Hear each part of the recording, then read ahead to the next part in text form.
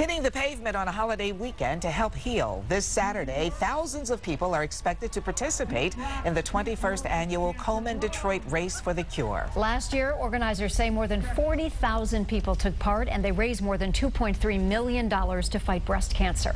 And one of those walkers will return this year proudly wearing her pink Survivor t-shirt. And as Alicia Smith tells us, being diagnosed in her 20s inspired her to help others. It's like become my second home in a way, you know. I met up with Megan Malley at the Karmanos Cancer Institute's Weisberg Cancer Treatment Center, where she spent much of 2011. Last year, March 23rd, 2 days after my 29th birthday, I was found out I had a positive biopsy of my right breast and that it was breast cancer. A very aggressive form of breast cancer that had spread to her spine. She underwent 15 rounds of chemo at the center, followed by a double mastectomy and 28 cycles of radiation, all before the age of 30.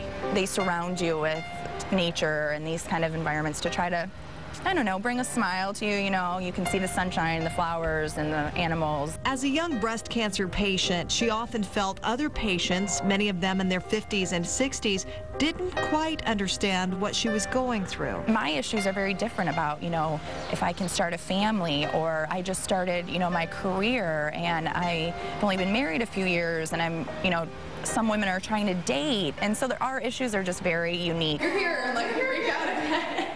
So Megan Malley started a support group for young cancer patients with the help of oncology social worker Kathleen Hardy. I'll leave the group and an hour will go by and they're still sharing stories and laughing and talking about all the things that they're going through.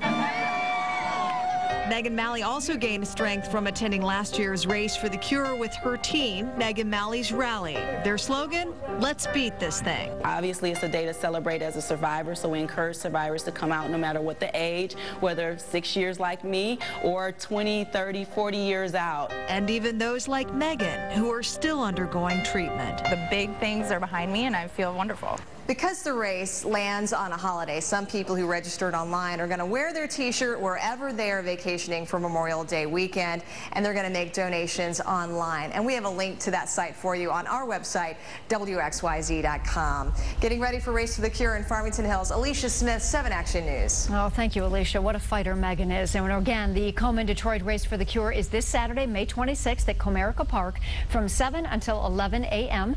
WXYZ is a proud media partner for this 5K and 1 mile fun walk. We'll have a team there as well. The deadline for online registration as an individual is tonight at midnight, but you can also register right on site Saturday morning. 25% of all donations go to research, 75% stay here to fund local breast cancer programs. If you'd like to donate, we've got a link, as Alicia said, on WXYZ.com.